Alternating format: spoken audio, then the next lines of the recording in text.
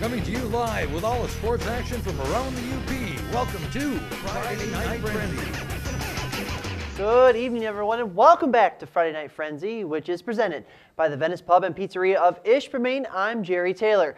Week 1 of the girls' high school basketball season is in the books. Let's check out the action from the hard court this evening. We begin the frenzy in Miners country with a Mid-Penn Conference battle between Manistee and Negaunee. The Miners had a comfortable lead in the third quarter, but Manistee's offense came to life. Allie Nagy stops, pops, and drops the jumper from the elbow. Off a Miners miss, here come the Emeralds again. Brianna Bosnick looks up the floor and goes end to end with the pass. Leah Cook finishes at the other end. And the Emeralds weren't done just yet. Bosnick goes left on the crossover, puts it up, and puts it in with their left hand. Manistee got to within 12 points. Miners head coach Brandon Sager called the timeout. After the 60-second break, Negaunee works the ball around to Courtney Finola. She hits the mid-range J. Finola would have the hot hand for Negaunee in the third. She hits another jumper coming up here, and Negaunee would hold on for the 57-41 victory tonight over Manistee. A quick car trip down US 41 takes us next to West Ishpeming as the Kingsford Flivers battled Westwood in a non-conference contest. First quarter, the Patriots move the ball around quickly. Caitlin Hewitt finds Katie Rankin in the low post. Rankin goes off the glass and in. Westwood had a 2-point lead. The Patriots' full court pressure paid off early and often. Lizzie Van Buren, Doofnaut, LVB, 2+1 is 3 the hard way. And Westwood had a 10-point lead. Doofnaut finished with 17 points. The Flivers would eventually get their offense in gear. Jalen Jennings quickly finds Amber Larson. She absorbs the contact and still finds the bottom of the bucket. Later, more from Larson. This time, she kicks it out to Annika Erickson, who tickles the twine for the deuce.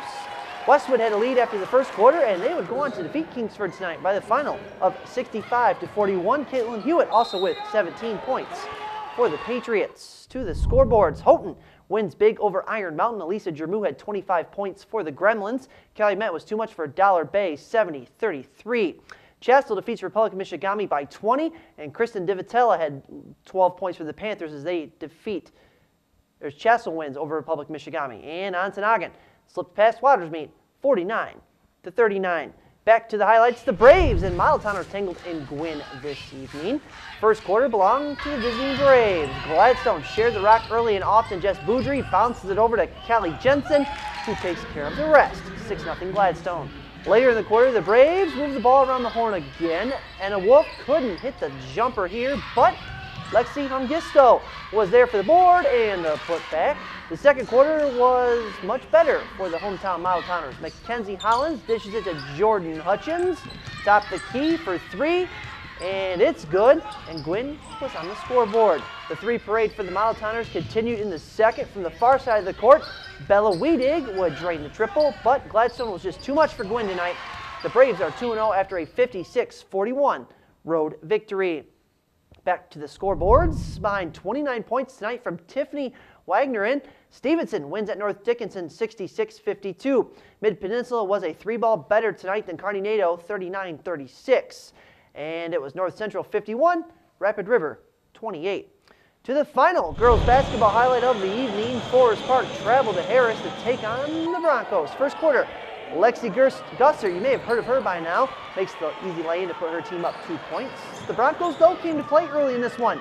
Jordan Harney goes across the court to Caitlin Frazier. She's wide open for 3, and she hits it. Park River had a 1-point lead.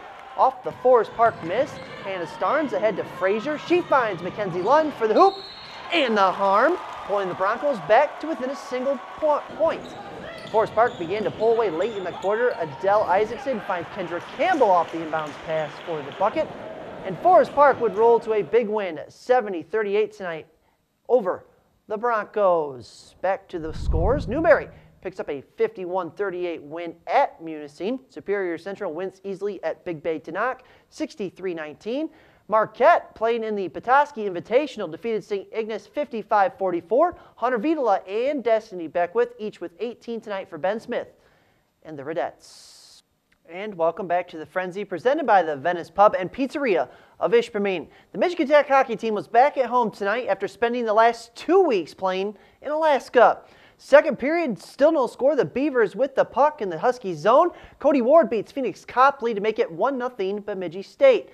Now let's go to the third. The Huskies would finally light the lamp early in the period. Daniel Holmberg goes blocker side high past Jesse Wilkins, and Holmberg ties the game at 1. Just 37 seconds later, Tech comes right back thanks to a funny bounce, and I mean a funny bounce off the boards. Mike Neville finds C.J. Ike on the near side for the goal, and Tech took their first lead of the game at 2-1. Under 3 minutes later, Tech looking for another goal. Cliff Watson. Oh boy, his stick just shatters there as he tries to shoot the puck. Here come the Beavers the other way. Cody Ward would flip one on net, and it fools a screened Copley that tied the game at 2. And that goal proved to be huge as the game finished in a 2-2 tie. I was concerned about the Alaska trip and having the energy, but I thought our team played with a lot of energy today and really pushed the pace of the game. So as much as I want 2 points, it's important that we keep getting points and moving forward. Every night is just a battle defensively, and every team's systems are so well that the game is just locked down. And if you don't get one or two on the power play, it's tough to get 5-on-5 goals right now in this league. I mean, with every team, every game's a 1-goal game. Can't get it outside of the zone. A good game tonight in Odd man Houghton. The Beavers situation and down Huskies low. will play again tomorrow night at 7:07 p.m. Across the WCHA, Northern Michigan loses tonight at Minnesota State Mankato 3-2. Reed Seckel and Shane Suth had both the goals for NMU. Ferris State continues its winning ways as the Bulldogs win at Lake State 5-3. Bowling Green shut out Alabama Huntsville at home 3-0. And up north, the puck just dropped for the Alaska Airlines Governor's Cup between Alaska Fairbanks and Alaska Anchorage. Back to the goods in the Sioux.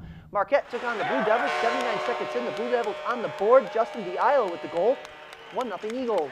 Minutes later, the Redmen's Brock Smith steals the puck. Thinks he's got an easy goal, but denied there by Nick McKenzie. Off the rejection, McKenzie would deny another shot. Let's go later in the first period. The Sioux's Will Gauthier finds Ben Lacrosse at the blue line, and he snaps in to put the Blue Devils up 2-0. The blue and white looking very sharp tonight in a 6-0 shutout win over the Redmen.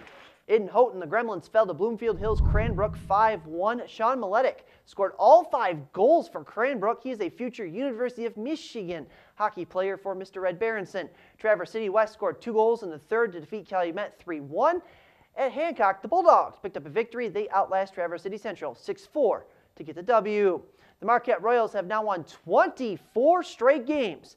After defeating the Wisconsin Rampage tonight 11-6 at Lakeview, Royals forward Dallas McLaughlin had 6 goals and 2 assists, an 8-point night for the Marquette native.